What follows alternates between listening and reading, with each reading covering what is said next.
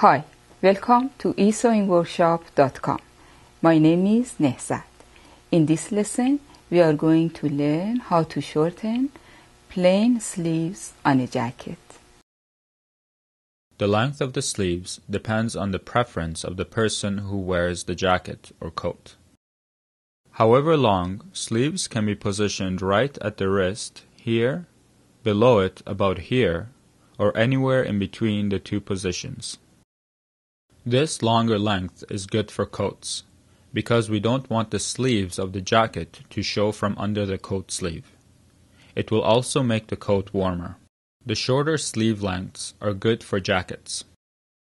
In this lesson, we will work on a jacket sleeve with two seams, one in the front and one in the back. The sleeve has lining, and the sleeve hem has interfacing sewn into it. We will learn how to do fittings for the sleeve length. How to mark the new sleeve length. How to reuse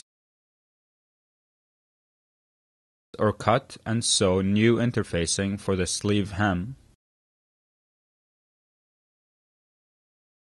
How to adjust the sleeve hem allowance at the seam lines. And how to sew the sleeve lining back to the shell. You can also apply these techniques to shorten sleeves on coats. In a future lesson, we will learn how to shorten a sleeve of a jacket or coat with plackets. We will start with the fitting. Let's begin.